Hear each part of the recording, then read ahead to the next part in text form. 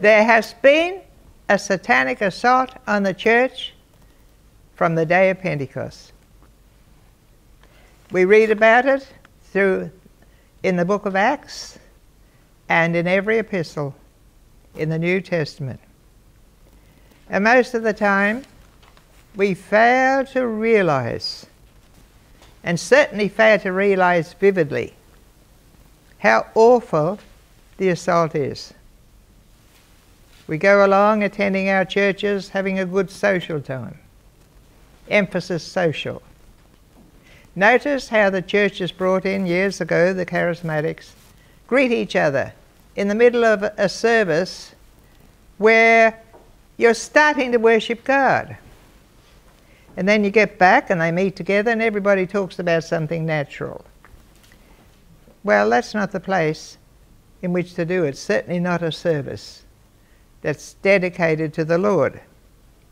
Because ordinary things don't come in to worship of God. They're in our ordinary lives. The worship of God and the operation of the Spirit and the Word of God comes in to our ordinary lives. But our ordinary lives cannot come in to divine order. The two don't meet. Because we have a spiritual part of us, as we all know, but forget. Now I'm speaking generally, and this really relates to hundreds of millions of believers, maybe billions, from day one. I don't know what they did the first 100 years in this regard. From then on, the church slipped. And it has recovered itself to a certain extent with the beginning of Martin Luther. This is the West, not the East. But the more we progress as a church, as the church, the worse becomes the assault. And we fail to see it. If we don't know our enemy, how can we fight him? You know, there's an old adage, know your enemy. We don't know our enemy. We haven't heard enough about him. What we have heard has been gravely erroneous, especially in churches that almost don't know the devil exists. And certainly in other churches that are more aware of the Holy Ghost, who ought to know, but settle down on our lees, which we've all done. We all follow. We're better followers than we are leaders. And I have been much thoughtful about all these things for many a day, certainly this week. And we need to realize we have such an enemy that we need to be engrossed in finding out where he is, what he has done, and even though we could never influence the church, and maybe we can't influence enough people, although certainly hundreds and hundreds are going to my website. What they're seeing I don't know. Obviously somebody's liking it. Well, that's only hundreds. There are millions. But we can make a difference in our own lives and hopefully reach out to our families bit by bit. If they're the only ones that listen, praise God. If others don't listen, that's up to them. So we're looking at the Word of God again as it is stated in Revelation chapter 12 verse 17. And of course we're well aware of that chapter. I don't believe there was ever a war in heaven that we think of as heaven being God's abode. Maybe in the first heaven there are 3 heavens as God's abode. And the war here did not take place in God's abode or in that heaven. as we saw last week, heaven is the sky above. And that's where the war was. And we're going to see again how that Satan didn't really exist in thought in the very early days of creation, except regarding the Garden of Eden. And it does not state where he came from.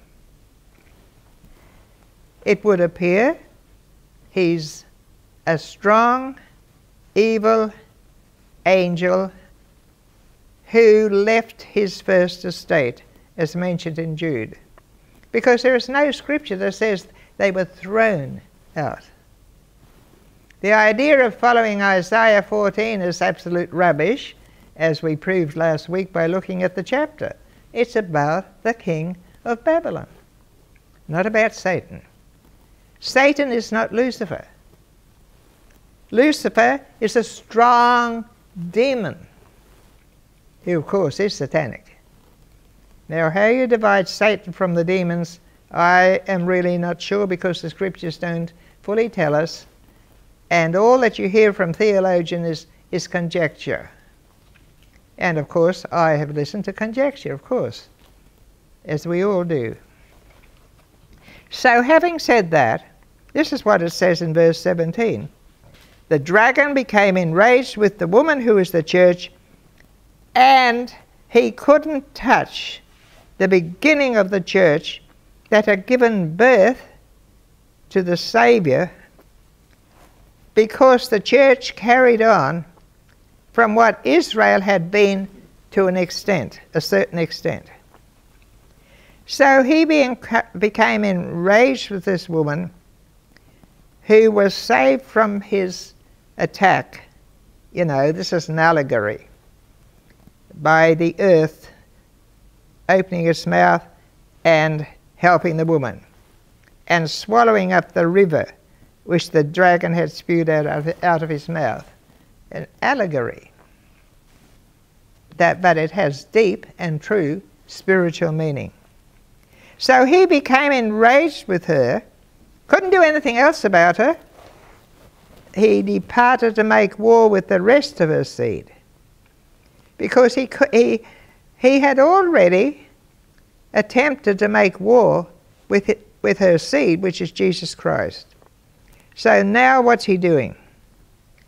He's making war with all the seed of the Lord Jesus Christ, who keep God's commandments and hold to the testimony of Jesus. He's at war against us. It's more collective than it is individual. But because it's collective and we're amongst the collective, it becomes individual to us. But it's not such a personal attack as a lot of people like to think. The devil is after me. They think the devil's after them every day. It's not quite like that. The devil's already been after them through the things they heard, maybe through the lips of the preacher who led them to Christ. Through those things. I mean, I've heard evangelists, many top evangelists, Australian, American, English. There was an Englishman called Lionel Fletcher. He came over in my youth, very famous evangelist. I've heard them. You listen to them. And you also hear, if you follow out their preaching and their books, grave errors. The dragon is attacking the seed through the very person who led us to Christ. In my case, it was my parents, godly people, from godly people, born again, filled with the Spirit. But they had been attacked by the dragon in the preaching they heard and followed, of course. A young Christian will always follow what they hear from the person or the preacher who has led them to Christ. It's just a natural thing. So what do you think the dragon is doing to upset this Christian?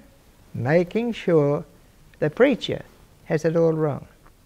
This is the very opposite of what happens in heaven when a soul finds Christ. Jesus said, there is joy in the presence of the angels at every person's repentance. There's joy. There's been joy. But the joy will not last if they're totally overcome by the enemy and die in that condition, which happens to many more probably than we ever realize, and who we don't know. So the enemy of, I have said, the church, and that's what everybody says, is Satan. It's not the church. I was astounded. Now, I knew this meaning. I've known it since my youth. Well, certainly since my 20s. We belong to the ecclesia, which is the called out ones. So I looked it up again in Strong's Concordance, and there are quite a number of verses that mention church. I went through a few of them. Every single Greek meaning is not church. It's congregation or assembly. We're a congregation, not the church. Of course we're not the church. The church is the church building that houses people who belong to the Lord and who don't. The assembly is those who gather together who belong to the Lord. Now the brethren have a point there. They follow, which is not totally correct in my mind, but they certainly follow this in their communion service. You have to really belong to the assembly, and they have to know that you're born again. Well, I don't think they're right in that, but they certainly are right in their idea that you do have to belong to the assembly. We have to belong to the assembly, to the called out ones, not the church. Churches all over the world are full of people who are called out ones, and that includes amongst the crowd also those who are not called out. And that's why when evangelists sometimes come to denominational churches, many of the members get saved and baptized in water, as I found out with the Baptist church at the end of my street, to my utmost surprise. I thought everybody would be born again who belonged there, because in the Assemblies of God you couldn't belong unless you were born again. So of course, in those days, I don't know what it is today. So we have Satan against the assembly, against the congregation of the righteous. He's against us. He's not against those other people who belong to the church, in the sense that we are. He tries to get them not converted, but his fight is against us. And I would like to turn us for a while to the book of Jude, because we're going to cover a lot today that is most interesting. And I would encourage anybody who watches this video, please don't turn it off. You may not have the world's best preacher in front of you. You haven't. You haven't got that charismatic preacher who attracts thousands and millions. But you've got somebody who's presenting you with something that is from the Word of God, and some new things that you need to learn and need to know. We're still learning. Are you still learning? Now we look at Jude again, because I'd like to point to this. Jude verse 6. The angels who did not keep their first domain or estate, but deserted their own dwelling place, he has also kept in darkness and eternal change for the judgment of the great day. Likewise, as these angels did. That's what likewise means, doesn't it? Likewise, Sodom and Gomorrah and the cities around them had given themselves over to sexual immorality and unnatural relations in the same way as these angels. Clear. They are presented as an example, suffering the punishment of eternal fire. Yet these people, now it's talking about people around the church, do the same thing. In their delusion, they degrade the flesh, despise authority of God, of course, and slander the glorious beings. The glorious beings are those angels who left their first estate and who continue on in some form, not the same way, but they continue on in some form to this day, as we learn from the book of Enoch, that is most instructive in this regard. But the archangel Michael, when he struggled with the devil and argued about the body of Moses, did not dare to bring against the devil an evil speaking judgment, but said, "May the Lord rebuke you." So here is Jude, the brother of our Lord Jesus Christ, a servant of God, an apostle, not the 12 apostles, speaking things that he has read, one, in the book of Enoch, or he wouldn't be saying it. Two, in another book, I'm not sure if it's the book of Barnabas. I forget what I read about that, and I haven't downloaded it yet. About the struggle about the body of Moses. It's not in the Old Testament, neither of those things. In clarity, certainly the latter is not in the Old Testament. The former is not there in clarity, because many people won't accept it. So, we are looking at this in the book of Enoch. Now I have 3 translations of the book of Enoch. And there are things in the book of Enoch that every Christian should know. It is an inspired part of the Word of God. And I dare say that, not because it's my assumption, not because I have come to believe it. I would not say it if it did not have stronger legs on which to stand upon. I would not say it. It is irrefutable that the book of Enoch and the Apocrypha and a few other books were in the Greek of the time of Jesus' day. They all spoke Greek. The whole Roman Empire, even as far as India, and I'm not sure about Britain, but I guess it's the case, although I never learned that at school, spoke Greek. It was the language. Now, the British had an empire in India. So what is the medium of education there in relation to the universities, in relation to the Christian schools? I've spoken to the students in English in many a school in India, many an orphanage. English. It's the medium, because India belonged to the British Empire, and to this day, even though they left it, I don't know how many years ago, 50 years ago or so, English is not a required language, but the required language of the educated. The same thing occurred in the Roman Empire. Everybody there spoke Greek, because everybody there was on a more level, a level strata of society than ever there is or has been in India with its caste system. And on top of that, I have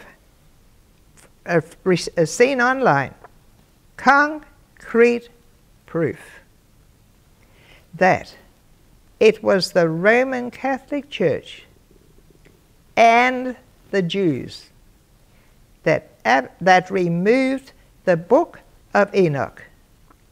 They did not like the things that were there by then. They refused to receive them for whatever reason, which we spoke about last week, and I don't want to go into now. So then on top of this, now this is fact, the King James Version, in particular the Old Testament, and it would relate to the New Testament, because Jeremy, a Roman Catholic, who did translations in the 2nd or 3rd century and went to Jerusalem and was friendly with the rabbis there, who were Masoretes, Talmudic, follow the Kabbalah. What is it called? They followed the Kabbalah. They were Kabbalistic. In other words, they weren't true followers of the God of our Old Testament in whatever form has come to us. And in the King James Version and in English, unless you get the Septuagint, you do not have an uncorrupted translation. Now, in relation to the New Testament, I'm still looking into that. I wish I could find somebody who would translate the Ethiopian Church's New Testament that goes way back, and the earliest Greek manuscript that somebody could find. Because you know, when they translated into the New Testament from going back to Jeremy even, who did not a bad translation in the Vatican, in what they call the Vaticanus, in the Vulgate. Not a bad translation that the Protestants have despised. Not bad. He included the Apocrypha. He didn't include Enoch. It was out. They didn't want Enoch. And when you read Enoch, you can see why. It's got more clear references to Jesus Christ, the Son of God, the Son of Man, the Redeemer, he who is to come, than any other book in the Old Testament. Now, the Jews didn't want that, and the Roman Catholics aren't all that happy about that kind of thing. So, in relation to the New Testament, do you know that we don't have old manuscripts? You've got thousands of pieces. Don't get me wrong. You can rely on the New Testament you have. You can rely on the Old Testament you have. You can stick with it if you like. You just won't know all there is that you should know, that's all. But you'll get there. How many people in the West are in heaven today because they followed our New Testament and Old Testament?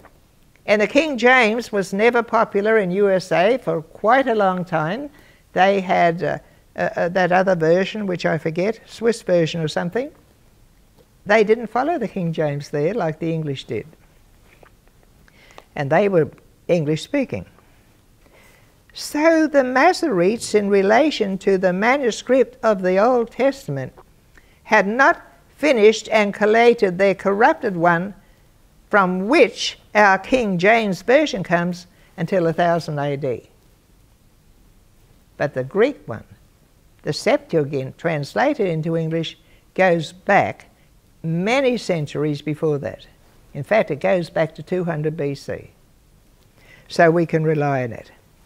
We need to know this because there are wonderful things in these books that we need to know. Now, I'm reading to you from certain pages in this translation that is supposed to be the best English translation by an Englishman, and we won't go into that. His name is Nib, and he was a scholar and a church person. And so this is what he says that Enoch says. These are the words of the blessing of Enoch, according to which he blessed the chosen and righteous. Are you chosen? Are you righteous? Who must be present on the day of distress, which is appointed for the removal of all the wicked and impious. And he said this, and he's not saying that in relation to the flood there. He speaks about the flood elsewhere. For he says, there was a righteous man, that's him, whose eyes were opened by the Lord, and he saw a holy vision in the heavens. Who else did that in the Old Testament? Ezekiel? Isaiah? Those are the only two. Which the angel showed to me, and I heard everything from them. And listen to this. I understood what I saw, but not for this generation, but for a distant generation that will come. Now, the generation of the flood wasn't that far distant. And he says, concerning the chosen, I spoke. That's us. The holy and great one will come out of his dwelling. Look, we're the chosen. The ones of the New Testament are the chosen. You can read all through the Old Testament and you will never see any word that calls the saints of the Old Testament. There were saints. There were godly people then. They're never called chosen, now are they? They're never called the elect. We're called the chosen and the elect in the New Testament, under the gospel. So he's speaking about us. And then he says, a little further down, what's Jude quoted. And he, behold, he comes with 10,000 saints to execute judgment upon them and to destroy the impious and to contend with all flesh concerning everything that the sinners and the impious have done and wrought against him. Who quotes that? Jude, which we didn't read. So here already, in the beginning of the book that has been brought to our notice, there's 3 translations online. You can download them, or you can buy one translation. I urge you to do it. You go to our website, revirene.org, and you'll see a connection. It should be there. Yeah. Where you can order the Book of Enoch. I think it only costs $7.50 plus postage, but it's quite cheap. So now we're going to look at something else. Now, Enoch talks about the watchers of heaven, the angels. You might say that's a strange expression. It's in Daniel, I think it is chapter 4. And if I'm not mistaken, it's in another place in the Old Testament. It says in our King James Bible, angels or watchers. So he's talking to certain ones amongst that company of watchers. Why have you left the high, holy, and eternal heaven? Not why were you thrown out. Why did you act like that so that God threw you out? Why did you leave? Now that's what Jude says. Who left their first estate. How wrong we have been. I have listened to all the teaching about demons for many a year. Why have you left, and listen to this, and lain with women, and become unclean with the daughters of men? And you were spiritual, holy, living an eternal life, but you became unclean upon them women, and begot children through the blood of flesh, and lusted after the blood of men, and produced flesh and blood as they do, who die and are destroyed. Now that is recorded in Genesis chapter 6. And it starts off with, and this is what it says in the King James Version, the sons of God saw that, I think it is the sons of men, that they were beautiful and so on, and they lusted after them and so on. Now the general idea from the theologians today that came into existence, this idea in 400 AD only, was not in existence before, is that they're children of Seth. Enoch clearly states in his book, they're spirits. Now, I want to go on further about this because God says, but you formerly were spiritual, living an eternal, immortal life for all the generations of the world. For this reason, God said, I did not arrange wives for you, because the dwelling of the spiritual ones is in heaven.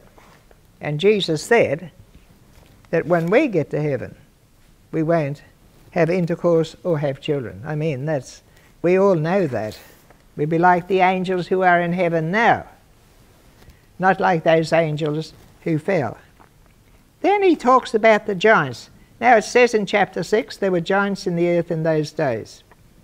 Now the giants who were born from blood and flesh will be called evil spirits on the earth.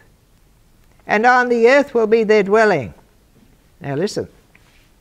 And evil spirits came out from their flesh, these giants, because from above they were created. From the holy watchers who saw the women and lusted was their origin and first foundation. Evil spirits they will be on earth, and spirits of the evil ones, plural, they will be called. No mention of Satan. It's quite astounding. No mention of any supposed war in heaven. And I've always taken, well, for many a year, have taken this stance. Do you mean to tell me that God would fight with Satan? God doesn't fight with anybody. He's already over them. He made them. He doesn't fight. He's not having a fight. Now, Jesus had a fight because he fought on the cross for us. That's different. And I think and the death of the giants, wherever the spirits have gone out from their bodies, you see, these spirits are around today. Now, everybody knows that. So everybody who's a Christian knows they're evil spirits, and many a non-Christian does too. If anybody's got any sense, they will see something's going on when they get into witchcraft and see it all on television and all the weird things that I don't watch that can be seen on television if you have Ostar, not if you have just the local channels. We're now going to listen to this. The spirits of the angels who were promiscuous with women will stand here, and they, assuming many forms, made men unclean, and will lead men astray, so that they sacrifice to demons as gods. Goes on throughout India today. Japan. Amongst the Islamic world is a certain. So what are they doing when they're sacrificing? They go to Mecca and follow that. They're doing it to demons. So now we look at something else, because we have to see that these are working against the Church of Jesus Christ. It says so. We wrestle not with flesh and blood. Look, we're in a wrestling match. Now listen to this. Because most Christians wouldn't want to hear this about the demons. They only like to hear it when it's kind of something that gets into a person and let's cast him out. They don't want to hear all this warfare that's going on about their doctrines, because it's mainly about doctrine. The doctrine of the church. In fact, apart from persecution, it is doctrine. Now, I knew this without knowing all this, and have preached it, because when the charismatics came up with Ephesians 6, we're in a warfare all the time, I preached against what they were saying. And I just said straight out, this is many years ago, the book of Ephesians is talking about two things, persecution and doctrine, if you read it. I knew that church was under persecution, as they all were. And the other thing was the doctrine. What does Paul say? Don't follow every wind of doctrine. Isn't that correct? Isn't he talking about in Ephesians chapter 1 the glories of the riches of Christ? He's talking about the gospel there. We have to be aware of it to know what's going on so that we stand against it. One, in doctrine. Get the right doctrine. Get the right doctrine. The church does not have the right doctrines, plural. None of us have had the right doctrines, plural. We've all been tainted by what we were taught. And it's taken me a lifetime and certainly the last 20, 30, 40 years to gradually, so slowly, realize the errors that we have been taught. So now that I know, what am I to do? Share it with others. Stand and fight the good fight with all my might. And that's what we have to do. So that means we expose. We've got to expose the errors.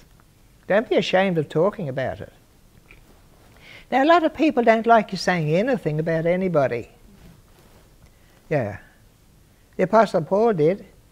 He said the Cretans are liars. In, I forget what book he said that. He said the Cretans are liars. He spoke against the Jews. He said they're haters of men. They hate men. They're persecutors. What did Jesus do? He spoke against the Jews all the way through the gospel. He said everything bad he said that I can think of, apart from talking about hell and slight things like that, everything bad he said was directed to the Jews. Are we going to stop saying a word against the wrongdoers when our Lord and Saviour pointed it out all the time? You know that's true. He pointed it out all the time, didn't he? And how blind we have been. We've read those parables and everything he said over and over. Knew he was doing it and didn't realize what he really was doing. So, I'm reading this bit. Then I asked Raphael, he's got the name of angels, the angel who was with me, and said to him, whose is this spirit, whose voice thus reaches heaven and complains? He was complaining all the time. This spirit of a man who was dead. Of course, let's realize Enoch lived and walked with God. God didn't walk with Enoch, Enoch walked with God. Where's God in heaven? And there is an occasion, and I'll read it to you later, when the father of Noah, when it might have been when Methuselah, the grandfather of Noah, said to the father of Noah, and I'll tell you the story later, go to Enoch. Find him, because he lives with the angels. He was having such visions all the time. He was living with the angels, the only man in the whole of the Old Testament, and certainly in the whole of the New Testament. Do not be surprised at that. Don't be surprised at that. Look at all the visions Ezekiel had. Have you read them? Isaiah, have you read them? What about Daniel? Do you know them? Do you know the meaning? It takes a long while to get to know the meanings. What about the other prophets? What about the experience of Moses? And I'll tell you one reason the church has rejected this book of Enoch. It's too experiential. They say you can't build on experiences. Look, the Baptists say it, the non-Pentecostals say it, I see what they've read, and they've sent emails to me and said the same thing. We're not building on experiences, we're building on the Word of God. But the Word of God is dealing with experiences. Have you had an experience with Christ or not? If you haven't had an experience with Christ, you're not born again. Isn't that true? And if you haven't had the experience of water baptism, well, you might go to heaven, but you missed out on something, a little something. If you haven't had the experience of walking with God, you just haven't walked with God, even in a small way. So this is the experience. And Raphael answered, "This spirit is the one that came out of Abel, whom Cain his brother killed." Now don't be amazed at that. What does it say in the book of Hebrews towards the end? The Father of spirits. God, our Father, is not the Father of this fleshly person. He's the Father of my spirit. He's the Father of your spirit. Isn't that wonderful? He's the Father of your spirit and your spirit. And also, I think it's Ecclesiastes, it says, "And the spirit returns to God who gave it." Every soul born here has a certain spirit that is given to every person. And now that doesn't mean to say that the spirit's going to live with God. It just returns from the source, which is that invisible realm. And so here's Abel, his spirit. And it says, "This spirit is the one that came out of Abel, whom Cain his brother killed." And he's a being. He's still a human being, but not human yet, because he's still a spirit. When Christians die and go to heaven, they go to heaven, but they're not human yet, are they? Until the resurrection day, until Jesus comes. And we get an immortal body, because we're still made and created by God, body, soul and spirit. The body was created first. And all these followers of Hagen and Copeland, they're really in error when they say we are spirit beings. We are not. We're human beings. What did God create first? The body. He formed it out of the dust of the earth. He formed it. The organs were already there. The heart was already there before he put the spirit and the soul in. It's important. Now this is what the angel said. "And he will complain about him until his offspring," complain about Cain, "until his offspring are destroyed from the face of the earth, and from amongst the offspring of men his offspring perish." Who are the offspring of Cain? Every single human being? No. The offspring of Cain are those who have the same spirit, evil spirit, that Cain had. And I'll say straight out, they're the Jews. They're the Jews who go back through the Khazars, who were called the snake people. Through the snake people to this day, the Jews are the Khazars. They're not the children of Abraham, because the descendants of Abraham did not get the spirit of Cain.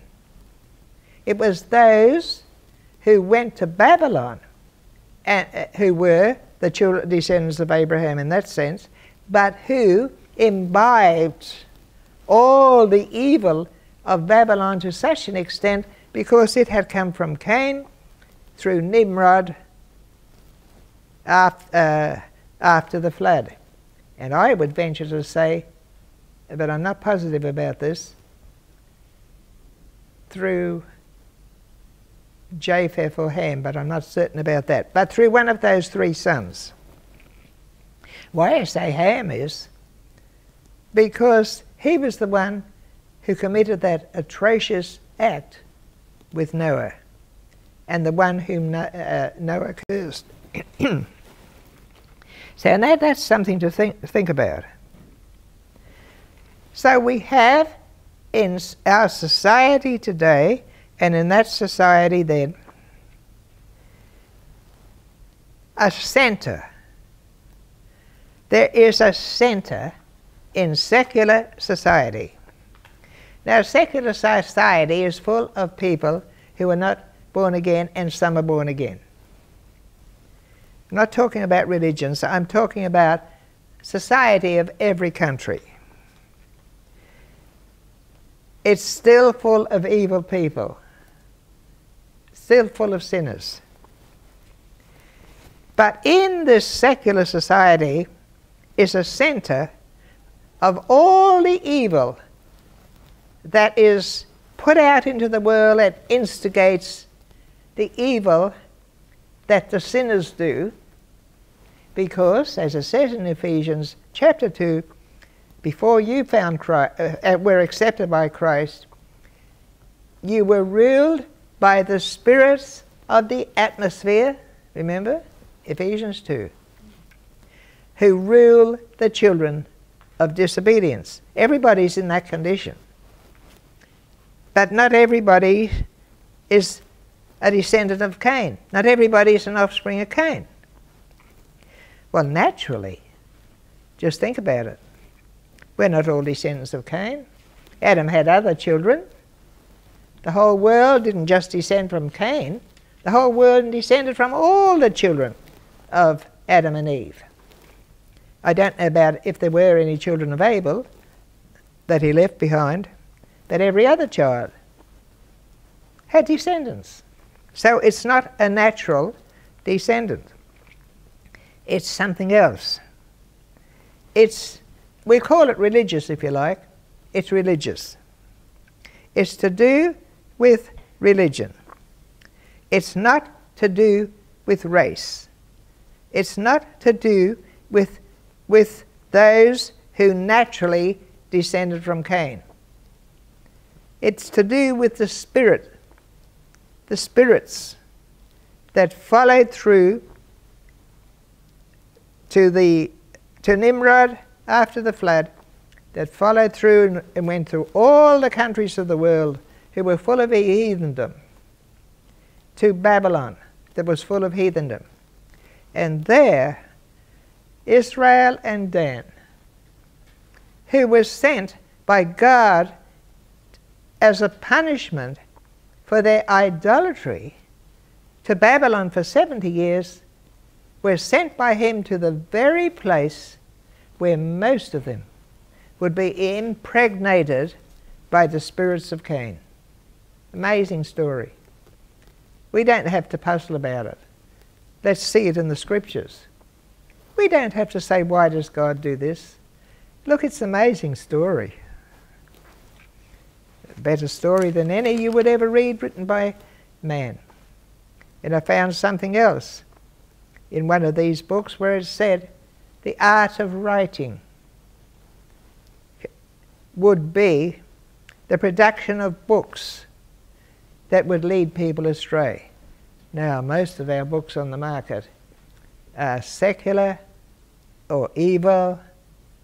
Why, when Russell reached high school, they gave him a book to study that a lot of people objected to. That was absolutely promiscuous and evil.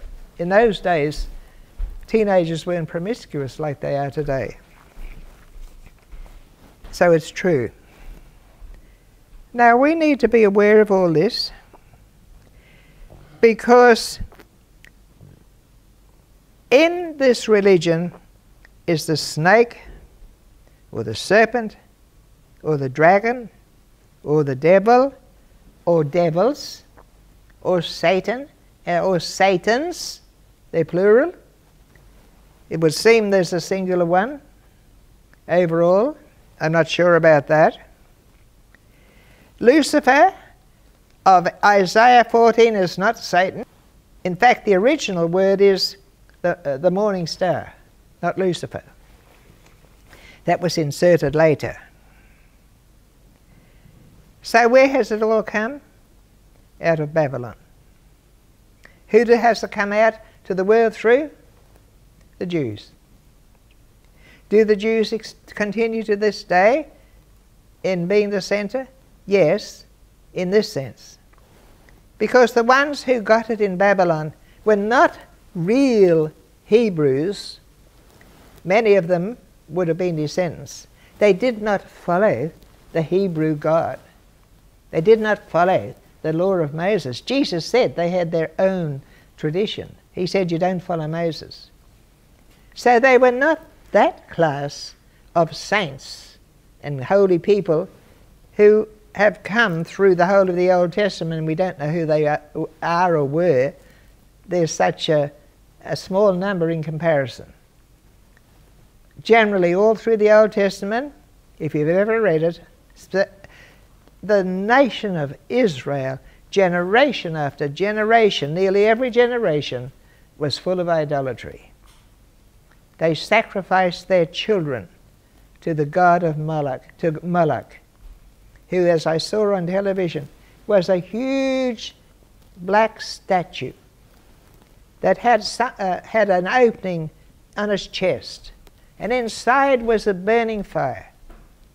And these children of Israel would offer their children to this god and throw them in the fire.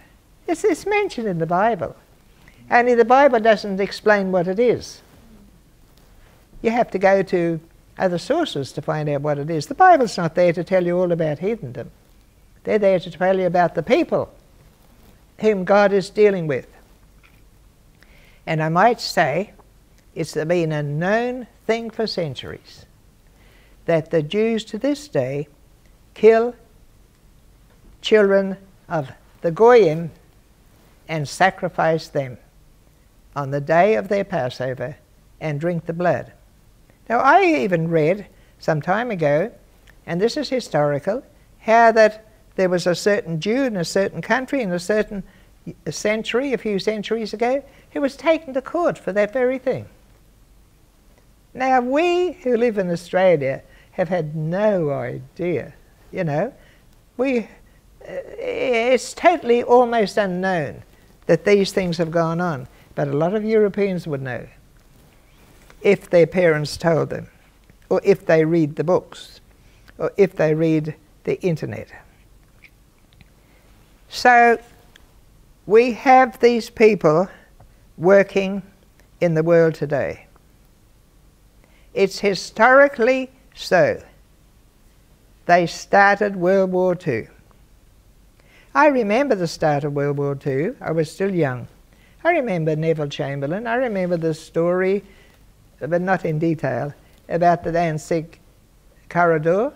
I did forget that Danzig used to be German, and that they took it off Germany after World War I.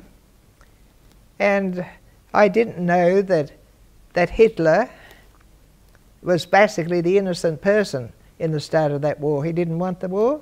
He was forced into it because they went against the Germans in Poland and massacred them, and the Jews did all kind of evil things, which is history that most people don't care to look up to find out. So let's be aware of it. What's happening in Ukraine is almost, in a measure, a replica of what went on before World War II. And of course the circumstances are different, the personalities are different, the leaders are different, the countries are different. We're heading for World War III, it would appear, at the instigation of USA and the Jews. Nuclear. Russia has to come into it. She can't sit back and watch what all these people are doing and lying about. Even our Prime Minister, Tony Abbott, and our Foreign Minister. Now, they have to know the truth. I wouldn't believe otherwise. They're not that silly, are they? So, okay, that does affect our natural lives. If it happens, we everywhere are in trouble. And thank God we're at the bottom of the antipodes, isn't that what they say? We're at the very south of the hemisphere. Well, maybe we'll escape a bit. Okay, we could be in for it. But that's not the problem. That's not our problem. That's not our concern. We can't alter it. We need to know it. Our concern is the Church of Jesus Christ. Where in the battle? Okay, it's the congregation of Jesus Christ. I must quit saying church. Look, I followed all the erroneous ideas, and I have these habits. I have a habit of saying Jehovah. I have to confess, I was wrong in my YouTubes last year when I kept on talking about Jehovah. I hadn't found out the truth about the Masoretes, the Jews. I hadn't found out the truth about the name Jehovah. I hadn't found out the truth about the name, what do they call it? Yeah, that they substitute for Christ and for Jesus. The Messianic Jews. I hadn't found out the truth about it. No, I have. And I'm not ashamed to say, I was wrong.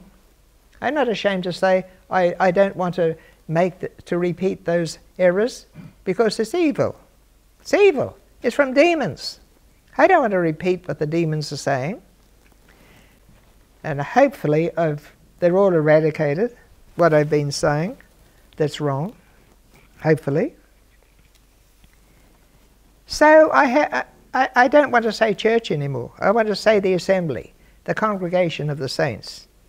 Even whereas Paul says he sends a letter to Ephesians and to the church in such and such, in the book of Revelation, it's not church at all. I looked it up. It's congregation or assembly.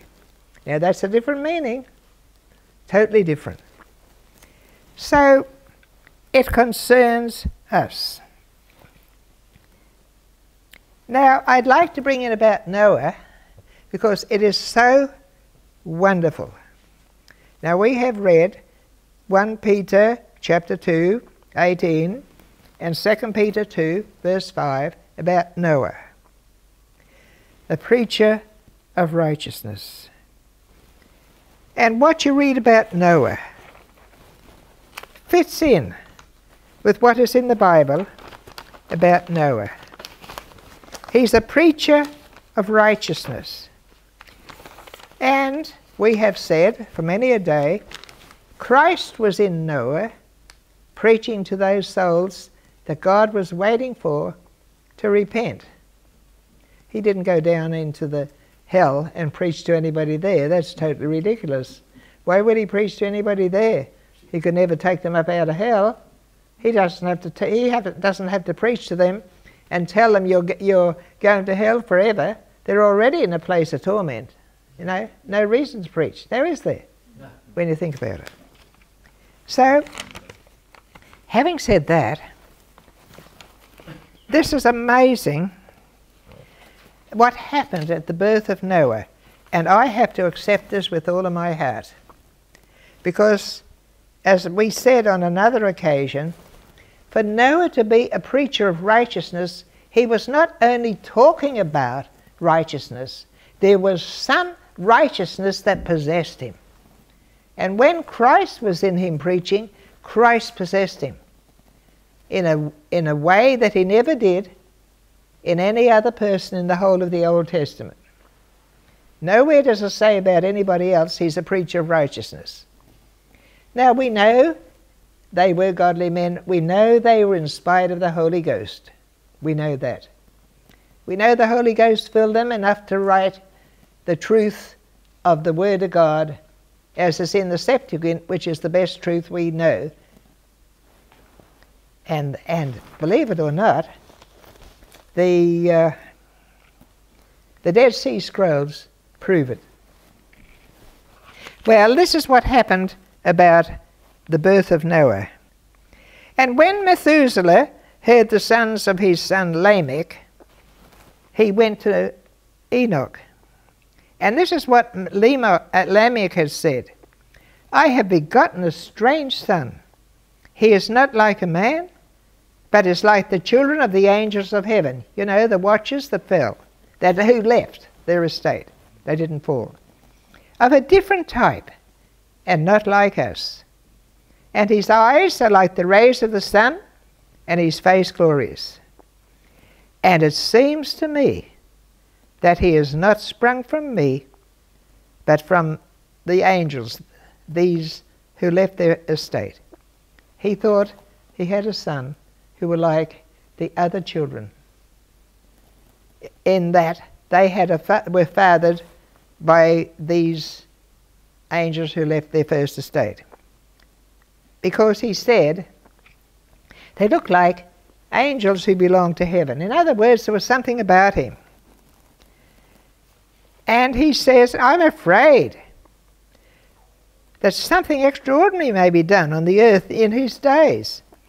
And so he goes to Methuselah, and Methuselah tells him to go to Enoch. Now there is a story here, and I hope I can find it, in relation to the wife. So this is the story which I'll recount. And the story is this, as written in the book of Enoch. When Lamech, the father of Noah, saw the baby as it came out in the hands of the midwife, he took this stance. He said, this is not my child. This is a child belonging to those watchers who left the estate, like they have begotten children all over the world. And so he went to his wife. He said to his wife, she's just had a baby. He says to his wife, tell me, you must have lain with somebody else but other than me. This is not my child. And he goes on like this, reproaches her. And she keeps on arguing against it. And says, no, I did not. And she's crying and weeping because her husband's accusing her of adultery that she didn't perform. So then Lamech goes to Enoch, and we have to see this in his reply, because it's an amazing thing that he says.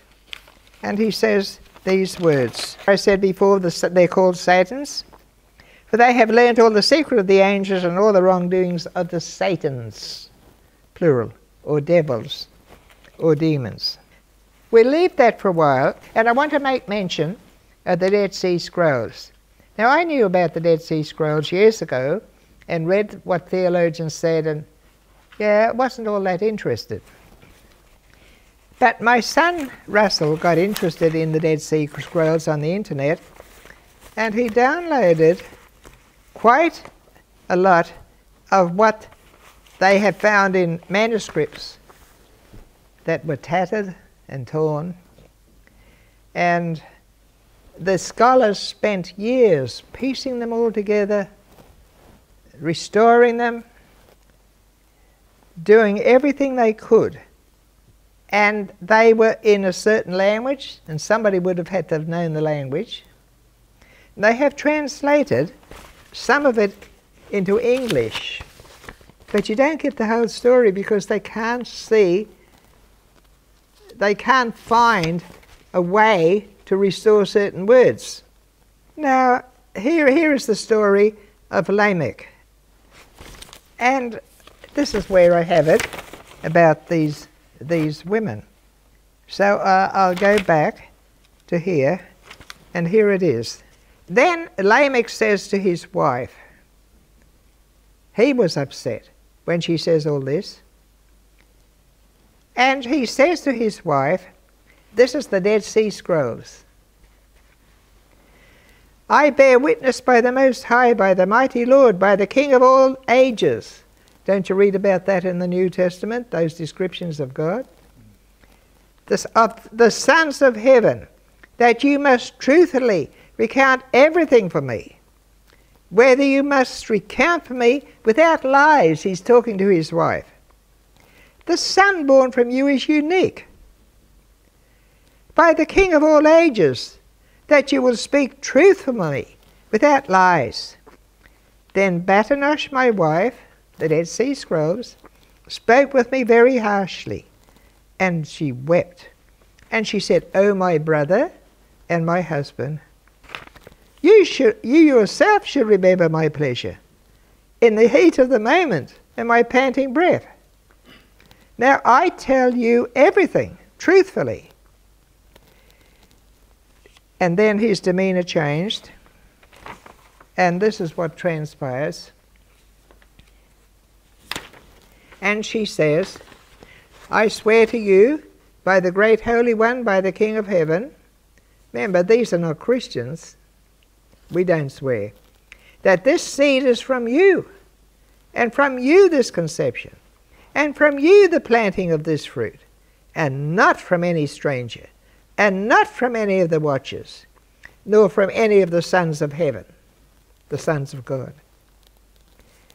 Then I, Lamech, ran to Methuselah my father, to learn everything from him, since he is the beloved and gap with the holy ones. His lot is apportioned. Now that's interesting. Election. His lot is apportioned. Makes you think our lots are apportioned. Praise God. And they make everything known to him. Now, when Methuselah, my father, heard, he ran to Enoch, his father, to learn everything truthfully from him. And he went through the length of the land of Parvain, and there he found the end of the earth. He said to Enoch his father, O my father and my Lord, I have come to you. You know, there's gaps now. Do not be angry. And then he continues on like this, and a lot of it is missing. But it says, they will be over, the progeny of Noah will be over all the land, and Noah is the one who will divide the entire earth. Remember, he came out of the ark with 3 sons and their wives. And Enoch gave to Methuselah his son understand him, and a lot of this is missing. Anyway, this is very amazing, and there's more here. He wrote all of them in the scroll as remembrance. Now to you, Methuselah, of this child, when I, Enoch, something, from the sons of heaven, but from Lamech your son, and in resemblance he is not, etc., etc. And now I'm talking to you, go say to Lamech, the child is rightfully from you and not from the sons of heaven. And his exaltation on the earth and every act of judgment I will entrust to him. Now Lamech, Methuselah lifted his face to me, says Enoch, and his eyes shone. And then Enoch says something like, this child is a light, and so forth. And just to finish that bit, when Methuselah heard the words, and he spoke with Lamech, he went back to him. And when I, Lamech, heard, rejoicing that from me, etc. And this is in the book of the words of Noah. Isn't it amazing? What a terrible attack by the devil on the church to keep this book from us. Because it has kept the church in ignorance of what the devil is really doing, so that the devil makes inroads through the Jews. He has made the inroads through the Jews from the word go. From the Masorete Jews, who some of them may have been descendants from Abraham, but were Edomites and so forth, to the Jews of this day. Now why are they all who are not the children of Abraham part of it? Because they took on the religion and the demons. They took on the spirit of Cain. And they have imbibed it and are possessed by Satan. As clearly as that. They are the children of Satan. Let's be aware of our enemies. Now we're going to close very shortly, because I need to say this. As believers, we are not the seed of Satan. We are not under the control of sin. We are the seed of Christ. Now, as believers, something is going to happen to us in a way similar to Enoch. Enoch walked with God and was translated, the Septuagint says. Now, all my life that I can remember, I heard from the pulpit correctly that that was a type of the translation of the saints in the second coming of the Lord Jesus Christ to take us to heaven. But look how Enoch lived with God, with the angels, having supernatural experiences, knowing the truths of the word that God spoke. We are to have the same thing, the truths of the word that God has spoken. And not only that, the supernatural experiences of the Holy Ghost and from the Word of God, which is the New Testament, which is in particular the epistles. Now the Bible says to keep ourselves unspotted from the world. And how has the devil attacked in another way, through the Jews, all Christians? Because it filters down to every Christian in the West in particular. They have attacked them because 70 million Christians in USA are Zionist Christians. 70 million. The pulpits are full, more so than Australia, and it's bad enough in Australia. Their pulpits are full of pastors exalting Israel all the time, exalting the Jews. They lobby Washington. They send money to Israel. USA has sent billions, if not trillions of money to Israel over the past 20, 30 years. Germany has been paying tribute by the millions to these Jewish bankers, and the wealth of USA is owned 45% of it by the Jews, and they're only 3% of the population. It's in the church. So what has come into the church? It might have been there from 200 AD. It's certainly here today.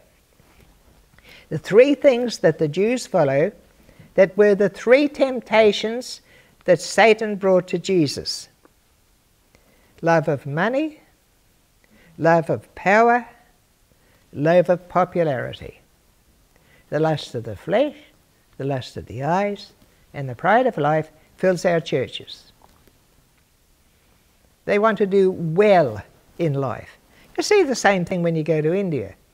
I've seen the same thing in the Pentecostal churches, even in my own experience in life. So the last generation didn't do as well as we did. So okay, we want them to go better than we did. They're doing this all throughout India.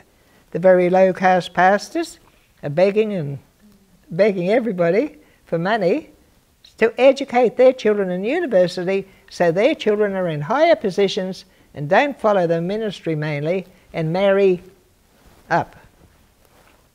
It's the same in our churches, the same amongst our Christians. The lust of the flesh, the lust of the eyes, and the pride of life. The love of money is the root of all evil, not money, the love of money. Of course, everybody loves to say, oh yes, it's not money, and all the time they're loving money. Now, we have to have a certain regard for money or we can't live. Okay, how about popularity? Look, every pastor wants to be popular. Church people want to be popular. Jesus never wanted to be popular. Paul never wanted to be popular. And what about power? There's hierarchy in every denomination. what did Jesus say? When the disciples were quarreling,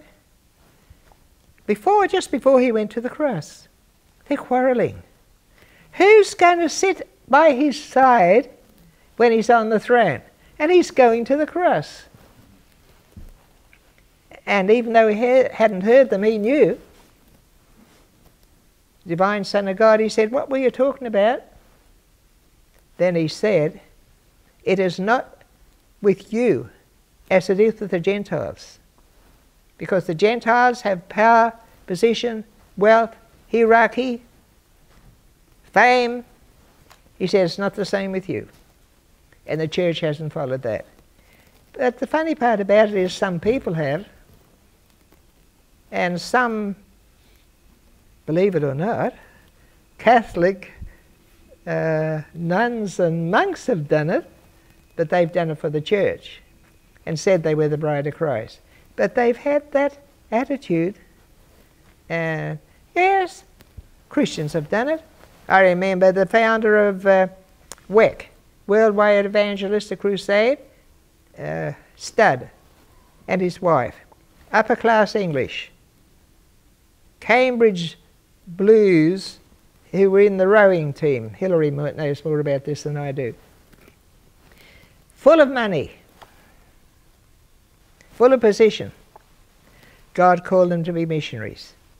So I think they went first to Southeast Asia, and when they were there somewhere, this is what they did.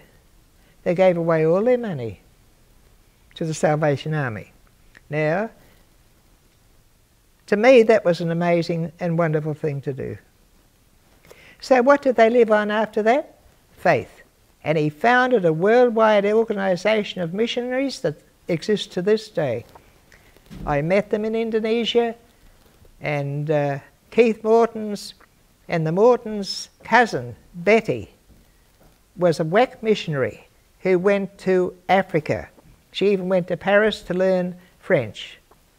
And she lives in Toowoomba today, a WEC missionary. She's now Pentecostal. Very strong, evangelical, godly organization. And you know something else he did that I don't even really believe in and wouldn't do it myself. Because his wife was kind of worn out or diseased because of her missionary service, she couldn't stand it anymore. He sent her back to England. He stayed in Africa 15 years without their meeting. I think they might have met once. She died, he died. Now to me, that is a sacrifice beyond compare, what they did. But how many souls are in heaven today? Because they did it. And there have been others like them. I have read the stories of British missionaries since childhood. You know, you get these books as a Sunday school prize. I read them all. I tell you what, I thought it was marvelous. I read all about the China Inland Mission.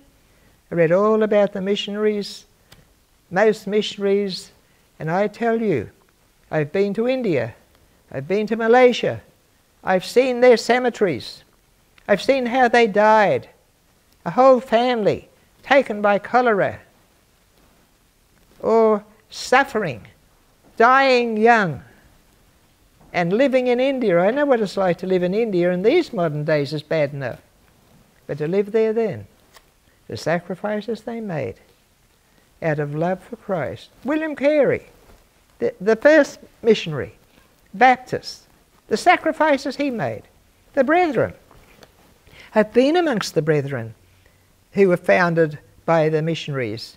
I've been amongst them, preached there, and I've preached to brethren from Andhra Pradesh who were there as a result of William Carey's sacrifice. Yeah. So people do sacrifice. And I honour them because they do things I would never do myself and have never done.